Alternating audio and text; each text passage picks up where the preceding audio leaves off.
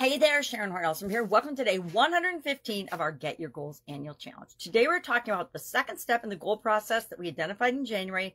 Since we're getting our goals and doing what we want, doing something every day to create and get what we want in our lives, every day this year, we're focusing on goals. This month, we're focusing on spiritual goals.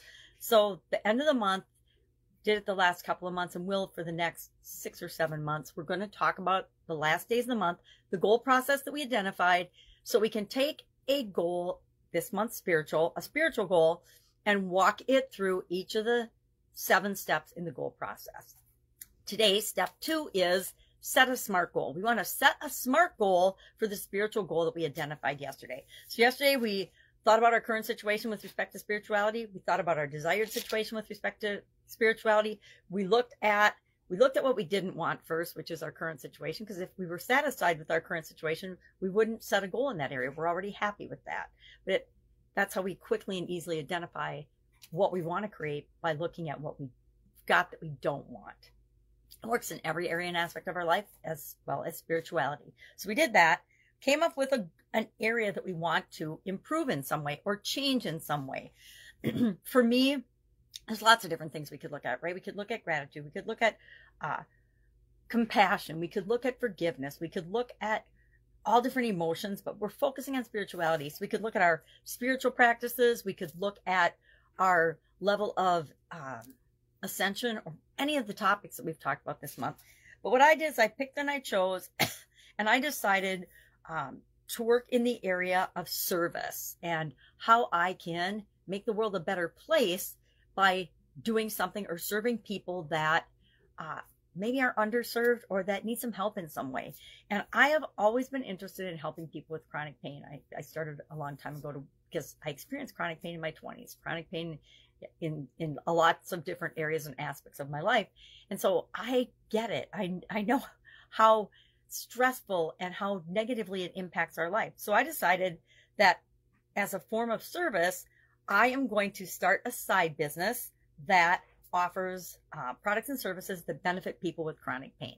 Chronic pain is, of course, not you break your arm, you go to the hospital, or you have a surgery and you've got some follow-up care. It goes away in a month to 3 months. Chronic pain is something that usually is systemically wrong with us, that causes us to experience pain sometimes continuously, sometimes on a daily basis, sometimes debilitating pain, depends what it is and what the root cause of it is. There's lots of challenges with chronic pain, and I've studied it a lot and worked with it a lot. And I've got people in my family and friend group that also experience and have experienced chronic pain. And it can be debilitating. It will shut you down and stick you in bed faster than anything else. And so I was in that position in my 20s, and I needed to find a way out of it. I found a way out of it, thus being here today. So I want to create and start a business that serves those people. So that's my specific goal. And I'm going to run through the SMART framework with you: specific, measurable, achievable, relevant, and time-bound, using this as the goal. So that's my spiritual goal that I've chosen to run through this entire process with. Step 1 was, what's your current situation with respect to doing this? Not much. I've always been passionate about it, always been interested in it, personally experienced it, wanted to do something about it, but it was never really the right time. Desired, I want to, by the end of this year, that's the time-bound part, create a product or service or group or community that impacts at least 500 people. I was going to say 1,000, but I thought I better make it more achievable, so I knocked it back to 500. So by the end of this year, and that's totally measurable, right? Either I've impacted 500 people or I haven't. Either there's 500 people in our group or there aren't. Either there's, is it achievable? Yes. Well, how do I know? Because I've created lots of different businesses in my life and lots of different groups and communities and grown them to over 500. So I know I can do this too. Is it relevant? Yeah. There's a lot of people hurting in the world right now, right?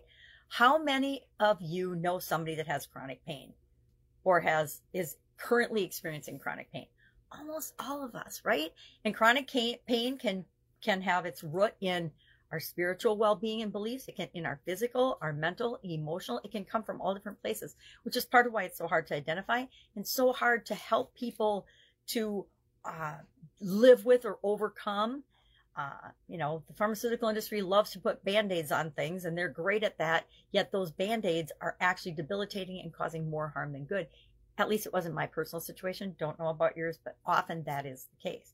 So that is my SMART goal for spiritual goal setting process. And then I will work through that through the rest of the steps too, right? So tomorrow, I'm not going to tell you what tomorrow is. Step 3, you probably already know. But today, our action item, pick one goal in the area of spiritual well-being, spiritual health, spiritual growth, spiritual, whatever you call it, and take that goal and put it in the SMART framework, right? What is the SMART? Make sure you think about specifically what that goal is. How is it measurable? How are you going to measure it? How are you going to know? And I just said launch one product or service by the end of this year. That was my measurable one. Either I launched it or I didn't, right? It's pretty easy. And if I didn't, then I'm going to find my lessons learned and figure out how I can make it happen as quickly as possible. But I already know I'm going to do it. Achievable, we talked about that, relevant and time bound. So just pick your goal, and you can maybe just share your goal in the comments below and say, I'm done. SMART goal, and then say what your goal is, right? And you can make it succinct and bring it down to one sentence, and we'll know that it has met the SMART framework. Any questions on this? Because today I'm kind of hyper.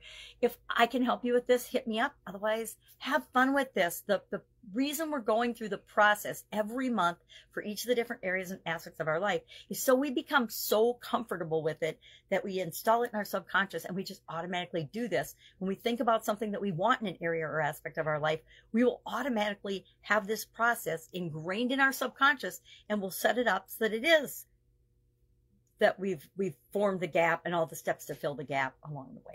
And that's what this process is all about. So if I can help anybody, ask. Otherwise, I'll see you tomorrow. Have an awesome day.